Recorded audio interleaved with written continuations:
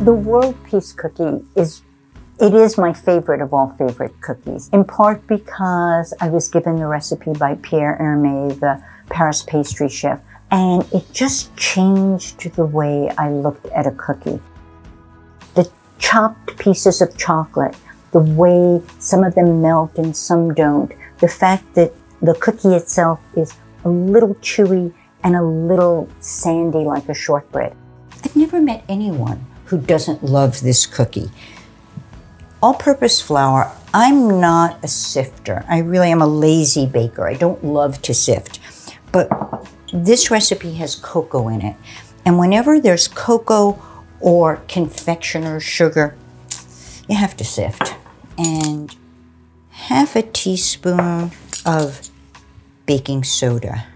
I'm sifting because it always has little lumps. Even if you were to mix it, you won't get the lumps out. Whenever you're sifting like that, you need to give your sifted ingredients a last whisk through just to blend them. One of the things that was revolutionary about this cookie 20 years ago was that you could really taste the salt. The salt was present. We take that for granted now, but it was really a big deal then. So I use unsalted butter so that I can control the amount of salt that goes in.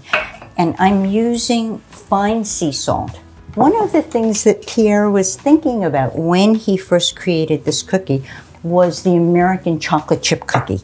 And so this has a mixture of both white granulated sugar and brown sugar, as the all-American chocolate chip cookie does.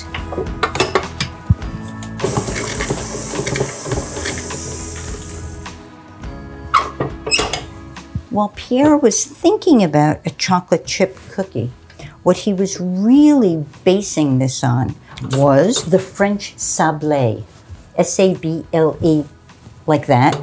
Sablé means sandy, and it's a shortbread cookie. And it's probably the most popular cookie in the French repertoire. And this is so French and so sablé-ish, it doesn't have any eggs, but it does have vanilla, a little bit.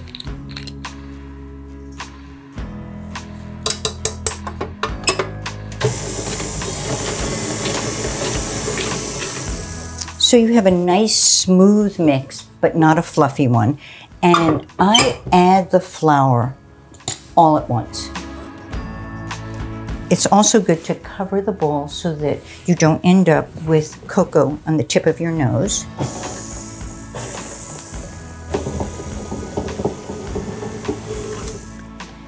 This dough looks really nice, and it came together, it came to this point where it holds together very quickly. Sometimes it doesn't. And I think it depends on the cocoa powder.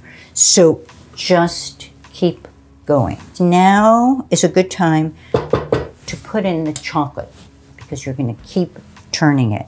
I have nothing against chocolate chips, but I really think that in a good chocolate cookie, you want good chocolate. And so this is bar chocolate that's been chopped, and you want pieces of all different sizes. You want little pieces and bigger pieces because they're going to melt differently. And so I love the surprise of a cookie where each bite is different. You don't know if you're going to get a lot of chocolate or a little bit of chocolate. And I think it adds to the interest of what is already an interesting cookie. A little pulsing just to get the chocolate into the mix. That's it. So it looks lumpy, it looks bumpy, it looks clumpy. I'm going to pull it together by hand. Every time I get a chance to touch dough, to make something with my hands, it makes me happy. This batch makes enough for 2 logs of dough. So I'm going to eyeball what is half. Let's say there. You just want to roll it into a sausage. I usually look for a log that's about 8 inches A little bit longer than that, I think. I've decided this is 9 inches. One day I'll measure it. After you've made this log, you want to make sure it's compact. Pull the paper over. Hold on to the bottom piece of paper. Slide your straight edge around the log. And now I'm pulling with the under paper and pushing the dough scraper in. So, right, just tighten it by pulling and pushing. And you get a nice smooth log. If I were going to be storing this for a while in the freezer, I probably would wrap them in plastic. But I'm going to tuck these into the refrigerator and the parchment will be fine.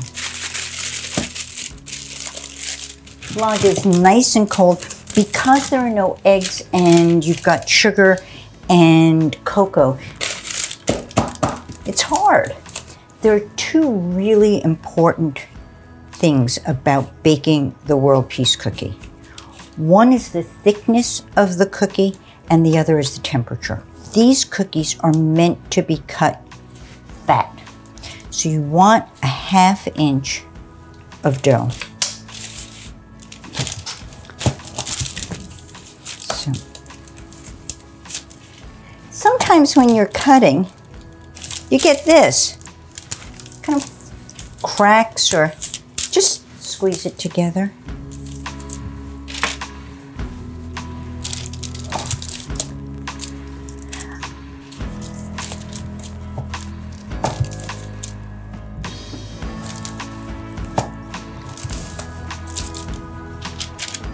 There, ready for the oven, and the oven is set at 325, which is not the usual temperature for a chocolate chip cookie. It's really important to keep the temperature lower for these. If it's higher, you'll still get a good tasting cookie, but the texture will be different. You won't get that nice shortbread sandy texture that these are really meant to have.